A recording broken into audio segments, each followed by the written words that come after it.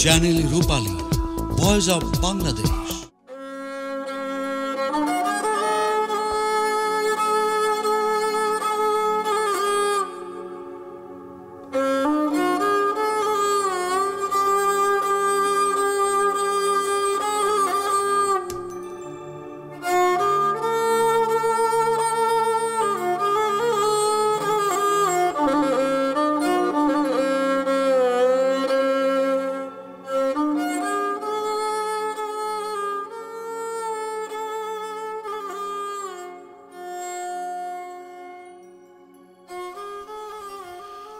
আমরা মফিজদের বাড়িতে এসেছি, যে মফিজ আপনাদেরকে সবসময় গান শুনিয়ে মাতিয়ে রাখে।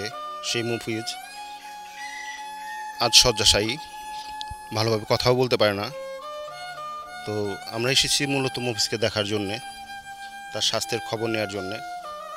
তো এসে যে অবস্থা দেখলাম, আমাদের মনে হলো যে এই অবস্থাটা আপনাদেরকে জানানো দরকার। এই কারণেই আমরা এই ভিডিওটুকু করছি। এটি কোনো ব্যবসায়িক উদ্দেশ্য নয়, কোনো প্রচারের উদ্দেশ্যও নয়। প্রিয় দর্শক, আমরা প্রথমে আমার পাশে আছেন লতিফ ভাই, ভাই নাট্য দলের বর্তমান যিনি দায়িত্বে আছেন, তিনি আপনাদের মফিজ সম্পর্কে কিছুটা ধারণা দেবে। তারপর আমরা মফিজের সাথেও কথা বলবো, মফিজের ওস্তাদ লেবু ভাইয়ের সাথেও কথা বলবো। আমার পাশেই একদম ডান পাশে আছেন মফিজের জন্মদাতা পিতা, নাম মোহাম্মদ আলী, আপনারা দেখতে পাচ্ছেন নিশ্চয়ই। আর পেছনে আছেন মফিজের ভাই, কী নাম তোমার? সুমন। আর আরেক ভাই আছেন, কী নাম? মনির। তো আর মফিজের আরও একজন ভাই আছে, আপনারা জানেন, সবাই চেনেন তাকে, মমিনুল। আপাতত বাড়িতে নেই, ওর একটু কাজের বাইরে আছে। তো আমরা লতিফ ভাইয়ের কাছে মফিজ সম্পর্কে কিছুটা জেনে নেই।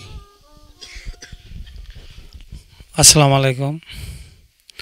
প্রিয় বাংলাদেশ এবং দেশের বাইরেও যে সমস্ত দর্শক ভাইয়েরা আছেন, আমি কি বলবো, আসলে মফিজকে নিয়ে আমরা অনেক প্রোগ্রাম করেছি, সামনেও অনেকটি প্রোগ্রাম আরও ধরা রয়েছে, কিন্তু মফিজ গুরুতর অসুস্থ। সে গুরুতর অসুস্থ থাকার কারণে আমরা এই টিমের দায়িত্বে যারা আছি, ওর টেনশনে আমরাও একমতো অসুস্থ হয়ে পড়েছি। আমাদের বলার কিছু নেই। যদি মফিজ আপনাদের কারো মনে কষ্ট ব্যথা দিয়ে থাকে, নিজের সন্তান এবং ছোট ভাই হিসেবে আপনারা তাকে ক্ষমা করে দেবেন এবং ওর জন্য বেশি বেশি দোয়া করবেন। আল্লাহ যেন ওকে আবার পূর্ণ সুস্থতা দেয় এবং আপনাদের মাঝে ওকে নিয়ে জানি আবার আমরা দাঁড়াতে পারি, আবার যেন আপনাদের মুখে হাসি ফুটাইতে পারি। আপনাদের কাছে আমার পক্ষের থেকে এটাই চাওয়া, শুধু দোয়া। ধন্যবাদ। তো শুনলেন এই দলের দায়িত্বপ্রাপ্ত ম্যানেজার লতিফ ভাইয়ের কথা। আমরা মফিজেরই উস্তাদ, যে নিজ হাতে মফিজকে গড়ে তুলেছে। শিষ্যের এই কষ্টে তারও বুক ফেটে যায়। আমরা তার কিছু কথা শুনব। সর্বপ্রথম মহান রাব্বুল আলামিনের কাছে আমার প্রার্থনা,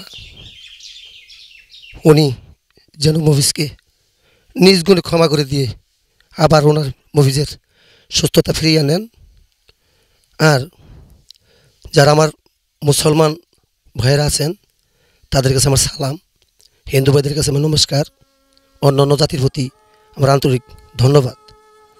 তাই মফিজ বাচ্চা মানুষ, ওর হাঁটায় গাঁটায় চলাফেরায় অনেক ভুল হয়তো কোনো জায়গায় যদি করেও থাকে, তাহলে মফিজের অভিভাবক হিসাবে সবাই ওকে ক্ষমা করে দিবেন। আমার যদি 5টা 8টা আমার দেহের ভিতর থেকে তার 3টাই হলো মফিজ।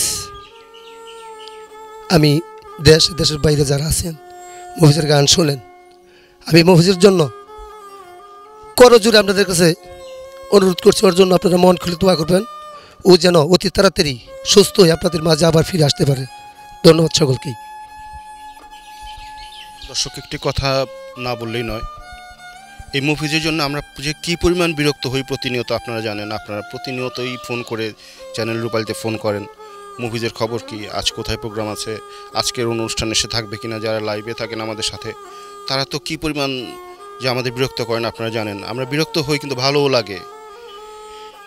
এই ছোট্ট একটি ছেলে, আপনারা দেখতে পাচ্ছেন ওর বাড়ির পরিবেশ একদম অজপাড়াগা, একটা পাহাড়ি অঞ্চলের থেকে উঠে এসে সারা দেশ তথা সারা বিশ্বে যারা এই বাংলাদেশি অনুষ্ঠানগুলো দেখেন তাদের মন জয় করেছে। এটা আমার আপনার অনেকের পক্ষেই সম্ভব না, যেটি এই ছোট্ট ছেলেটি করেছে। একে নিয়ে বিভিন্ন মিডিয়া কত রকম কথা বলেছে, আমরা এগুলোর পক্ষপাতি না। আমরা চাই মফিজ একজন সুস্থ জীবন ধারণ করুক, অতি দ্রুত সুস্থ হয়ে আপনাদের মাঝে ফিরে আসুক, আপনাদের মন জয় করুক। আমরা যেন ওর অনুষ্ঠান আরও বেশি বেশি তুলে ধরতে পারি আপনাদের কাছে। এটা চ্যানেল রূপালির প্রত্যাশা এবং চ্যানেল রূপালির সকল দর্শকদের প্রত্যাশা। তো প্রিয় দর্শক, একটি কথা বলছি, আমরা মফিজকে এখন মাইক্রোফোন দেব তার কিছু কথা বলার জন্যে। ভাই, চ্যানেল রূপালির পক্ষ থেকে আপনাদের কাছে অনুরোধ করি যে আপনারা যারা আমাদের অনুষ্ঠানগুলো দেখেন, মফিজের সাথে কথা বলতে চান, মফিজ আসলে এখন অসুস্থ, কথা বলার নামে ওকে দয়া করে বিরক্ত করবেন না। কথা বলতে চাবেন, দেখতে চাবেন, ঠিক আছে, আপনার ভক্ত, আপনারা দেখতে চাবেন, এটাই স্বাভাবিক। কিন্তু এই শারীরিক কন্ডিশন আপনারা দয়া করে ফোন দিয়ে, অযথা ফোন দিয়ে যদি বিরক্ত করেন, সেটা ওর জন্য ভালোর পরিবর্তে খারাপ হবে। এদিকটি বিবেচনা করে ওর সাথে ওরে আপনারা ফোন দেবেন না। তো প্রিয় দর্শক, মফিজ তার নিজের কথা বলবে আপনাদেরকে। এজন্যই মূলত আজকের এই অনুষ্ঠানটুকু ধারণ করা। মফিজ। আসসালামু আলাইকুম। এবং দেশে বাইরে দেশে যারা আছেন, আসলে আমার জন্য দোয়া করবেন। এবং আমি আজকে 7 দিন ধরে অসুস্থ পড়েছি এবং অনেক অসুস্থই ছিলাম, এবং আজকে একটু হালকা একটু দাঁড়িয়েছি। আমি 2 বারই গিয়েছিলাম ডাক্তারের কাছে, ওষুধ দিয়েছে, এবং আপনাদের সামনে উপস্থিত হতে চেয়েছিলামই না, কিন্তু তাও আসলাম শুধু আপনাদের কাছ থেকে দোয়া চাইতে। আমার জন্য দোয়া করবেন, যদি আপনাদের কাছে ভুল করে থাকি আমাকে ক্ষমা করে দেবেন। এবং জানি না ভুল কোথায় করেছি, আপনাদের চলার কারণে যদি ভুল করে থাকি আমাকে ক্ষমা করে দেবেন। আর প্রবাসীতে যারা আছেন, আসলেই আমি গরিবের সন্তান। আমি একটা ছোটোবেলা থেকে এই গানের জগতে এসেছিলাম, এসে গান করেছি, তাও অনেক শত্রু এসেছে আমার পিছে। শত্রুর কারণেই কিন্তু আমি আর এগোতে পারলাম না, কিন্তু অনেক এগিয়েছিলাম। কিন্তু যে শত্রু এসেছে অনেক কিছু লেগেই আমাকে এখান থেকে বঞ্চিত করা হচ্ছে।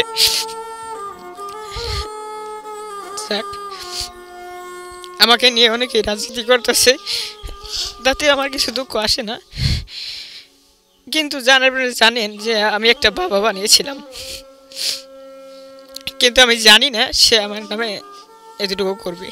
কিন্তু আমি সেখানে গিয়েছিলাম, যাওয়ার পর তার নাতিনের জন্মদিন ছিল, জন্মদিনে এরকমভাবে অনুষ্ঠান করেছে, ছেড়েছে। কিন্তু সে এখানে কিন্তু আমার আসার কথা, কিন্তু দেখার কিন্তু আসার কথা, কিন্তু আজ আমি 7 দিন ধরে অসুস্থ, কিন্তু সে আসছে না। কিন্তু আসলেই বাবা যে বানিয়েছি, বাবার মর্যাদা সে দেই না। আসলে তাক বাবা বানিয়ে এতটুকু নিচে বসে যে নেমেছি, সেটা আমি বসতেছি আর আপনারাই বসতেছেন। এবং বিভিন্ন মিডিয়ারা বলতেছে মফিজ অনেক বড় লোক হয়ে গেছে, অনেক ধনী হয়ে গেছে, মফিজ কথা বলবেন না, কেউ রাও করবে না, এরকম ধরে কথা বলে। কিন্তু আসলে ও ধরনের কিচ্ছু না। কিন্তু আমাকে একটা মোটরসাইকেল দিয়েছিল, সেই মোটরসাইকেল দিয়ে তারপর অনেক মিডিয়ায় অনেক কিছু লিখতেছে যে মফিজকে অনেক টাকা পয়সা দিয়েছে, তারপরে মোটরসাইকেল কিনে দিয়েছে, অনেক কিছু। একটা মোটরসাইকেলের কারণেই আজকে আমি এই পর্যন্ত আসা। কিন্তু আমি আগে যেরকমই ছিলাম সেরকমই আছি, কিন্তু বাড়িতে এখন তুই কিচ্ছু করতে পারিনি, শুধু আমাকে নিয়ে আমি ওড়ার কারণেই অনেকে আমাকে নিয়ে রাজনীতি করতেছে। কিন্তু আপনারা অনেকেই জানেন এই বাবা বানার কারণেই আজ আমি আমার এই দুর্দশা।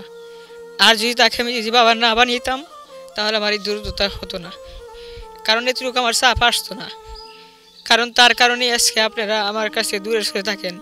বিদেশে যারা প্রবাসী ভক্ত আমার ছিল তারাও অনেকেই আমার কাছ থেকে দূরে সরে থাকেন, কারণ আপনারা বলেন যে মফিজ বড় লোক হয়ে গেছে, ধনী হয়ে গেছে, এই কারণে আমার সাথে কথা বলেন না, কম বলেন।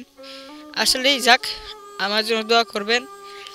আজকে আমি 7 দিন ধরে কিছু খাচ্ছি না, আবারও ডাক্তার যাইতে বলছে, আমি যাব। আপনাদের কাছে যদি ভুল করে থাকি তাহলে আমাকে ক্ষমা করে দিবেন, এবং আপনাদের কাছে একটু দোয়া চাইতে আমি এখানে মিডিয়ার সামনে উপস্থিত হয়েছি।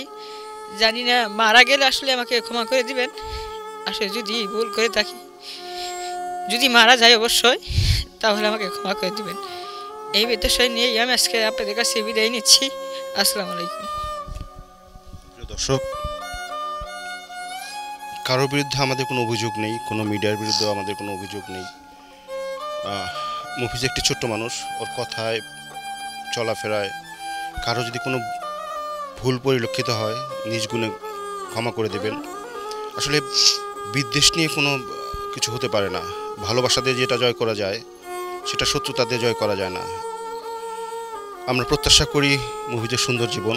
চ্যানেল রূপালীর পক্ষ থেকে মফিজের জন্য ছোট্ট একটি সহযোগিতাই বলতে পারেন, এটা আমরা মফিজকে দিচ্ছি। আর আরেকটি কথা, যে যারা একান্ত মফিজের কাছের মানুষ, যারা একেবারে নিজের মানুষ মনে করেন মফিজকে, নিজের অনেক আছেন, রাত 2টা নাই 3টা নাই আমাদেরকে ফোন দেন, যারা বিশ্বাস করেন যে মফিজ আসলেই অসুস্থ, যারা বিশ্বাস করেন যে মফিজের কিছুটা সহযোগিতা দরকার, তাদের জন্য, শুধুমাত্র তাদের জন্যই এই কথাটি বলা। মফিজ তার নিজের একটি বিকাশ নাম্বার আপনাদেরকে এখন দেবে, এটা মফিজের একান্তই নিজস্ব নাম্বার।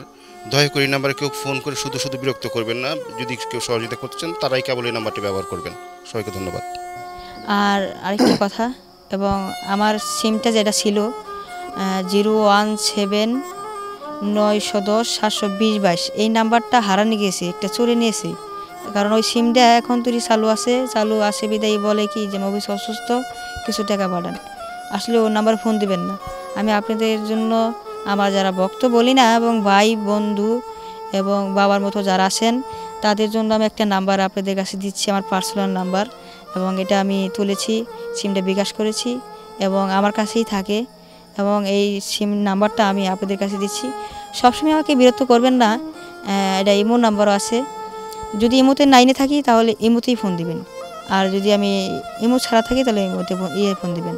কারণ আমি 1টা থেকে 4টা পর্যন্ত আপনাদের সাথে সময় দিতে পারবো, নামাজের পর থেকে, এবং আসরের নামাজ তৈরি অতটুকু তো আমি টাইম দিতে পারবো। সবাই আমাকে 3 মিনিট 4 মিনিট হিসাবে কথা বলবেন, এবং নাম্বারটা আমি বলতেছি 01732613817 01732613817। এই নাম্বারটা কিন্তু ক্যামেরা যে ওখানে আছে ওখানেও বসানো থাকবে, এবং আমি মুখেও বলে দিলাম।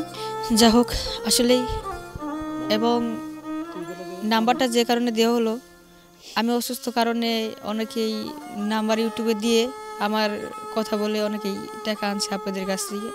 আসলে সেটা আমি পাচ্ছি না বিদায়ী আজকে অনেক মিডিয়ায় তারা এসেছে, তারা জানতেছে বিদায় আমার কাছে আসছে যে মফিজ তোমার নামে তো অনেক টাকা পয়সা আনতেছে।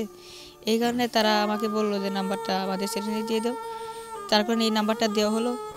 আসলেই আপনারা আমার সাথে কথা বলতে পারবেন, এবং ডাক্তারে নিষেধ করেছে বেশি কথা বলার, তাও আমি চেষ্টা করবো আমাদের সাথে বলতে। তাও 1 মাস রেস্ট বলছে, 1 মাস রেস্ট থাকবো, এবং গান বাজনা এখন সব বন্ধ হয়ে গেছে, এখন গান বাজনা ডাক্তার নিষেধ করেছে। তাই আমার জন্য দোয়া করবেন যেন আমি অত শীঘ্রই আপনাদের মাঝে ফিরে আসতে পারি। এই কথা শেষ করছি, আপনাদের কাছ থেকে দোয়া নিয়ে বিদায় নিচ্ছি। আসসালামু আলাইকুম।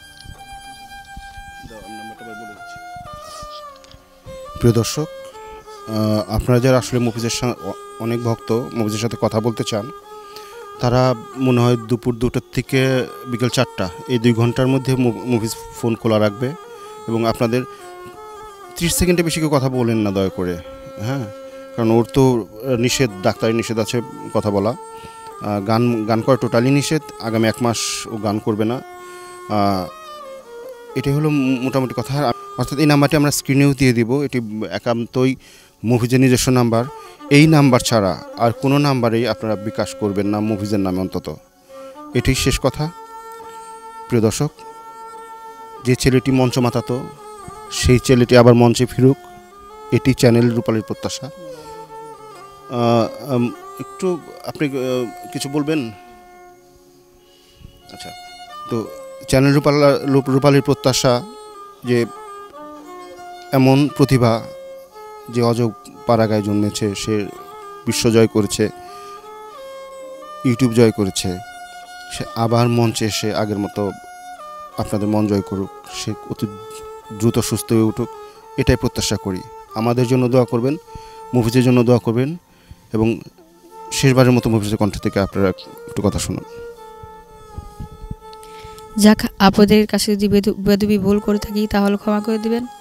আসলে পিছে যারা আপনাদের দেখতেছেন এরাও আমার ভক্ত না, অন্য কেউ, আসলে আমি তাদের ছেলের মতো, এবং তারা দেখতে এসেছে আমাকে, এবং ইউটিউবের মাধ্যমে তারা শুনেছে মফিজ কোটিপতি, তারা বাস্তবে দেখতে এসেছে যে এখানে মফিজ কী অবস্থায় আছে, কি করেছে না ওর বাবা কি করে দিয়েছে, এটা দেখার জন্যই তারা এসেছে।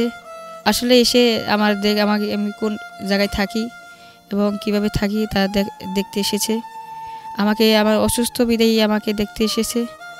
আসলেই আজকে আপনারা দোয়া করছেন বিদায়ী আজকে আমি এতটুকু এগিয়েছিলাম।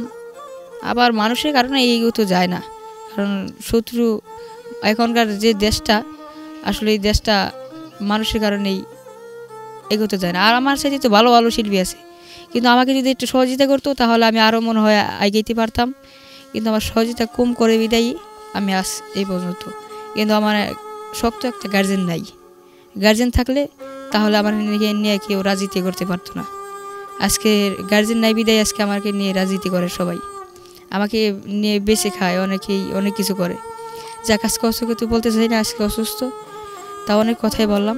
যদি আমার কথায় বাসায় ভুল হয়ে থাকে তাহলে আমাকে ক্ষমা করে দিবেন। আজকের মতো বিদায় নিচ্ছি। আসসালামু আলাইকুম, ধন্যবাদ সকলকে।